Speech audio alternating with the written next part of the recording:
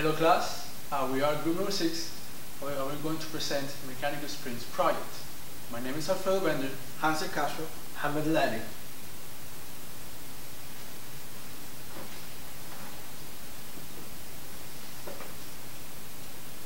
For our project, we're going to present the problem statement, the motivation that got us to do this project, and also the background of the mechanical springs devices.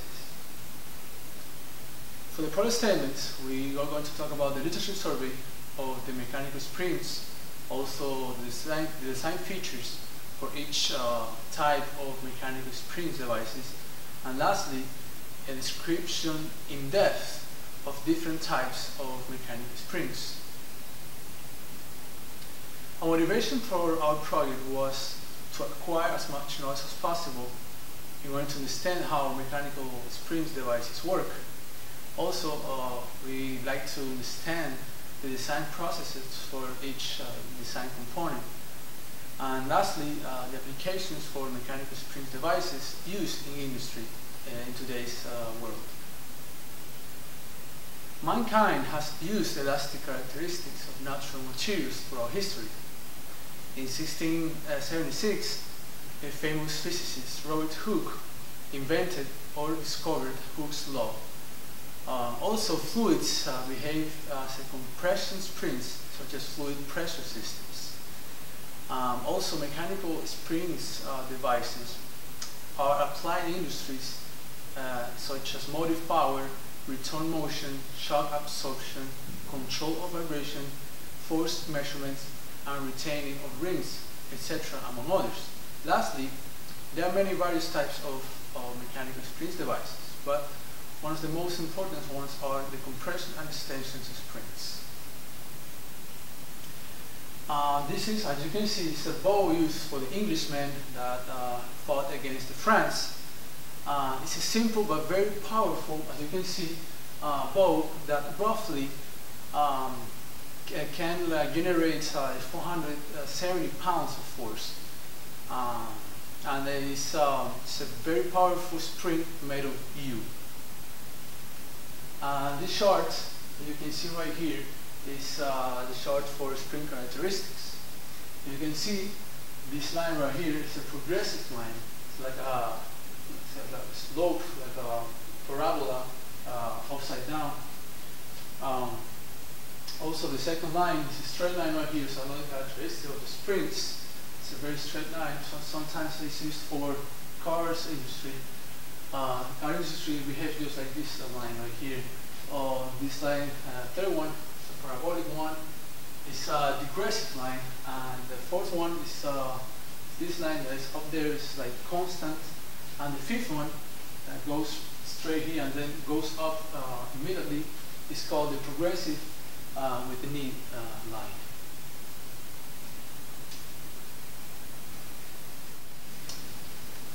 Well, I'm going to talk about helical springs.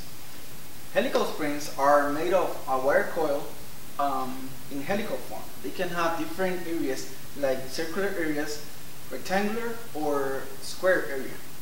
As you can see from this picture, we can, in order to design helical spring, we should take into account many different factors. One of the most important are the free length, the mean diameter, the wire diameter, the pitch, and the coil angle. Well, now we're going to talk about different type of helical springs, as Alfredo mentioned before. The three main types of helical springs are compression, extension, and torsion spring. Right now we're going to talk about compression spring. They are open coil helical springs that resist a compressive force. Basically, as you can see from this picture, that's how a compression spring looks like. We have a component on each end, or you can also apply the force with your hands toward the center of the spring. Basically, you're trying to apply the force and reduce the length of the spring.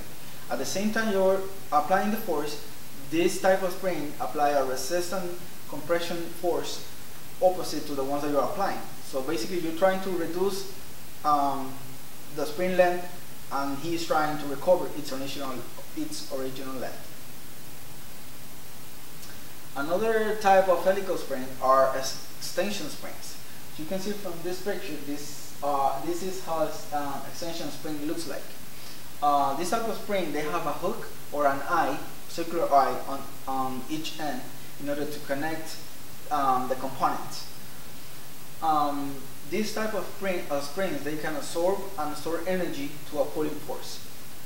On this type of spring, you're pulling a force on the central axis. After applying that force, the spring tries to apply an opposite force to the one that you're applying in order to bring the component to their original position. Lastly, we're going to talk about torsion spring. These type of springs, they can store and release angular energy or maintain a system in place. This type of spring, we have a component applying a torsional force that will reduce the spring length, and at the same time the spring will create an angular energy, will release angular energy in order to push the components back. These type of spring, they can be found on garage doors, clipboard, and hinges. Depending on the application, these type of springs, they can have clockwise or counterclockwise rotation. Well, now that we talk about helical springs, we were very interested on this topic, and we were ahead and studied like different type of springs. One of the more important that we found are they call this spring, which they are also called Beneville springs. This type of spring, they have a constant. They are designed with a constant thickness, and they function as compression springs. These type of springs, they can be stacked on two different ways. One is on parallel, as you can see on the top right. Basically, on parallel, you have one spring on top of the other. This will mean that we have a constant deflection on every single spring. The other type of stacking for this spring is on series. You can see on the bottom right. When you stack this spring on series, we're reducing the spring constant, which means that we're decreasing we are increasing, the deflection on the spring. This type of spring, they can be used to secure fastener, distribute the load, and absorb vibrations. Another type of spring that we're interested on learning more are the leaf springs. So this picture shows what a leaf spring looks like. Basically, this type of spring, they're used on suspension wheel vehicles, and they can spread the load over the vehicle chassis. I'm going to speak more about the spring materials that are most commonly used. We have the music wire, which is a high carbon steel alloy. It's used for applications that do not exceed a temperature of 120 Celsius. The second, we have the stainless steel, which is the most common used spring. It's really good for many applications, and it also should not exceed a temperature of 260 degrees Celsius. We have the oil tempered, which is cold drawn, heat treated before fabricated. Also, we have the Alali. It's also cold drawn and heat treated, and it's really good for corrosion resistance. We have the carbon valve, which is the last, and it's really good for cyclic applications, and it's also cold drawn and heat treated before its fabrication.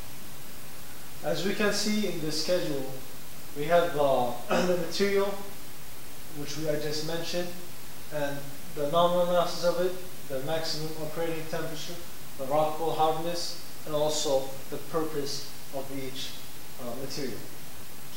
Lastly, we have a SolidWorks that we developed and designed.